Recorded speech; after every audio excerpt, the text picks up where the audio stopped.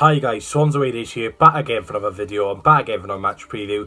Swansea City are taking on Sheffield Wednesday at home midweek against Sheffield Wednesday on a Wednesday at 8:15 kickoff. Now I'm recording this at 2 o'clock today, as you see in the video, and it's absolutely dark, so I've had to put my phone on for a bit of lighting, and as you can see, without the phone, I am very dark. So, you know, you can tell it's winter now, guys, and I'm loving the fixture schedule. It's Christmas coming up, and there's a lot of championship games, which means a lot of content, a lot of match previews, a lot of watch-alongs, and of course, a lot of FIFA videos. So if you are new to the channel, please subscribe, like and comment, and let's get into it. So Swansea City are currently 4th in the championship with 22 points. A very strong performance Saturday against Rotherham United, where we should have scored a lot more, but a 1-0 win against any side in the championship is a very strong result. For our opponent, Sheffield Wednesday, they're currently 23rd in the championship with 6 points. Obviously, they did have a minus 12 points reduction at the start of the season, but that did get reduced a few weeks ago to minus 6. So if they didn't have that minus 6 points plus or added on, then they would be on 0 points. So it's a big bonus for Sheffield Wednesday to get that minus 12 taken to the minus 6, otherwise I think they would have been goners. So they've got a good chance of surviving this season now, and obviously they've appointed Tony Pulis as their new manager. His first result Saturday was a loss to Preston North End, but he wasn't helped with Josh Windass getting sent off in the 17th minute, so they couldn't really go on for the win, or couldn't really do anything really, as Preston were just pushing more and more men forward, and luckily for Preston they got the result. But Tony Pulis will win his first win as Sheffield Wednesday manager, and what better than beating Welsh side Swansea City. So Swansea City are on a fantastic form at the minute. We've only lost 1 game in 7. That came to the top of the table, Norwich City, where we only lost 1-0 and probably deserve more with that game.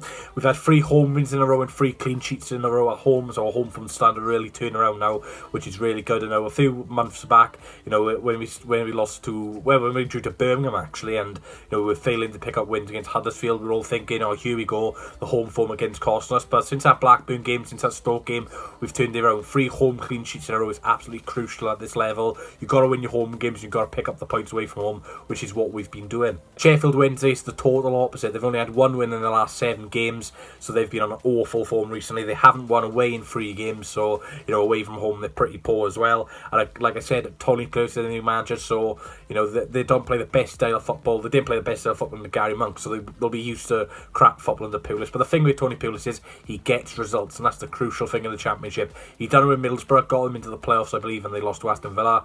He's done it with West Brom in the Premier League. I think he did it at Stoke as well. So you know, he's kept clubs up in the Premier League, but his football is very annoying. But there's no fans at the ground, so you know, Pulis will love it. No fans, so people won't be moaning inside the ground. So I do like Tony Pulis. Obviously he's a Welsh lad as well. I do like Welsh managers, so it will be good to see another 2 Welsh managers on show tomorrow.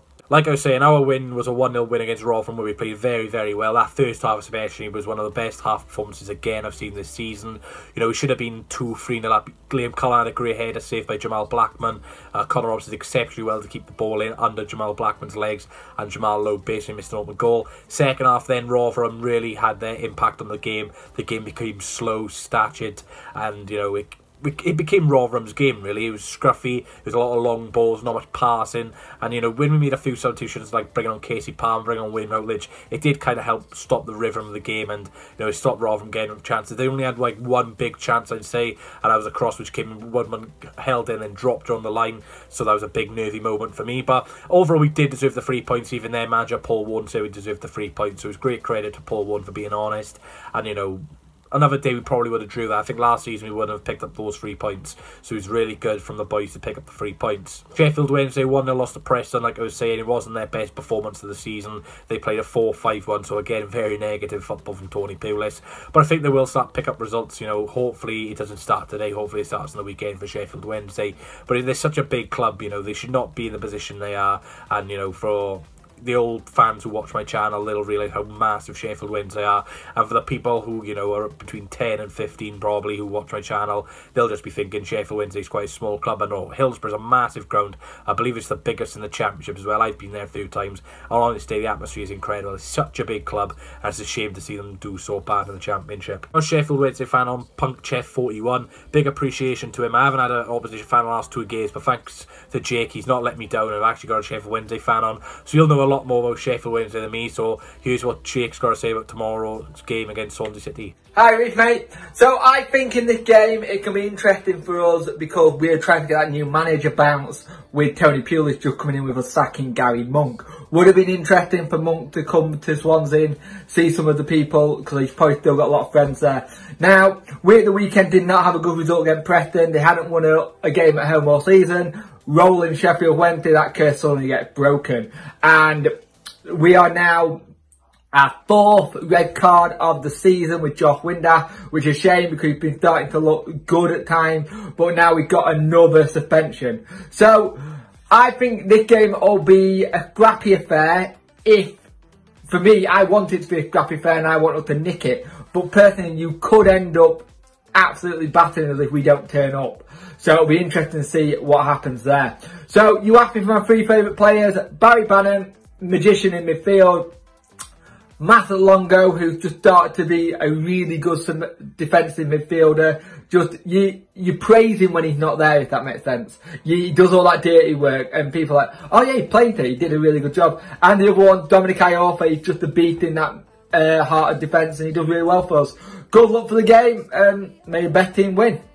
Thanks Jake for coming on. Like I said guys, please subscribe to him. He's a really good content creator and he's on the road to 1,000 subscribers. I've been there before and hitting 1,000 subscribers is one of the best feelings in the world. So get Jake to 1,000 subscribers and thanks for coming on, pal. So guys, there's 3 of you who had their score predictions right against Rotherham, so congratulations to you 3. I'm a bit annoyed because I did say 0-0. Actually I'd rather us win, but I was kind of close with 0-0. But anyway, shout out to Tom65 who said a 1-0 Swansea, Swansea_talk who said a 1-0 Swansea, and Crazy Skills who always seems to get the score prediction right on this channel, who also said a 1-0 Swansea. So congratulations to you 3 lads. If you want to shout in Saturday's match preview against Nottingham Forest and get your score predictions in, and if it's correct you will be shouting in Saturday's video. Yes, it is a Sunday game, it's on Sky Sports Sunday, and you know what that means, Mr. Door.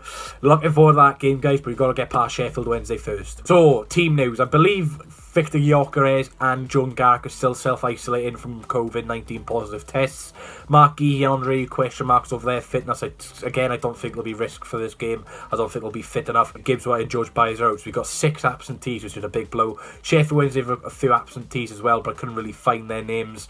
I had a look at football, but it just said 5 absentees and it wouldn't say their names. So Sheffield Wednesday are missing a few players, but I do know one player who will definitely be missing this game, and that's Josh Windass, after getting sent off against Preston North End. What is my score prediction? Now, on this channel, we all know what a positive result means. It's a negative. Against Huddersfield, a positive result, lost. When I predict the negative result, Rotherham, we win. If I predict the draw, it usually happens at a draw. Brentford, for example. So, you know, I don't really believe in jinxing or cursing, but it's just very weird that every time I predict a positive result, we lose. And I'm going to predict a positive result. So if we do lose, come to my channel, dislike the video, and blame me. It's fine. But I'm going to go for a 1-0 Swansea win. I think it'll be a very tight game, to be honest with you guys. I think we're going to nick it in the last 10 minutes. I think Sheffield Wednesday will park the bus, try hit us on the counter-attack, and try to hit us from set pieces, and try to hurt us. Remember, defending set pieces, we're usually good. I've said that, now we're going to lose to a set piece. But I'm going to go for a 1-0 Swansea win. And who am I back in the score? I'm going to go for Jamal Lowe. I think Jamal Lowe's going to get back on the score sheet. He's going to be high in confidence, because the boy deserves a goal. You know, he's been working really hard recently. He's missed a lot of good chances, and I think it's time for Jamal to score. Going on to my team news, I have already predicted one player to score, so he's in my starting lineup, but I'm actually going to go unchanged from the team which beat Sheffield Wednesday. So that team's going to be Freddie Woodman, Connor Roberts, Ben Cabango, Kyle Norton, Ryan Bennett, Jake Bidwell, Mark Grimes, Jay Fulton, Ian Danda, Jamal Lowe and Liam Cullen. Obviously I think Liam Cullen's got to start this game. We've got no other options because Victor Gyökeres is self-isolating. Another choice I've seen someone say is possibly Ryan Manning for Jake Bidwell. Now I wouldn't be against that, but I think Jake Bidwell's a better player than Ryan Manning, and Sheffield Wednesday are no hard opponents, no easy opponents I should say. They are hard, they are quite hard, they're quite a physical team as well. So thanks guys for watching. Please hit like button, comment, subscribe, let me know your score predictions in the comment section to be with a shout out of Saturday's video. Obviously FIFA video will be out Thursday, match watch along tomorrow, which will start at 7:35. It is on Sky Sports, but obviously this channel is better than Sky Sports, so if you can support me, it would be appreciated. Great support on Saturday's video. Thanks to the people who donate and you know, like and comment and interact in the stream. It makes the stream a lot better. I do like doing these watch alongs, so it's a great interaction guys, and the reactions are absolutely superb.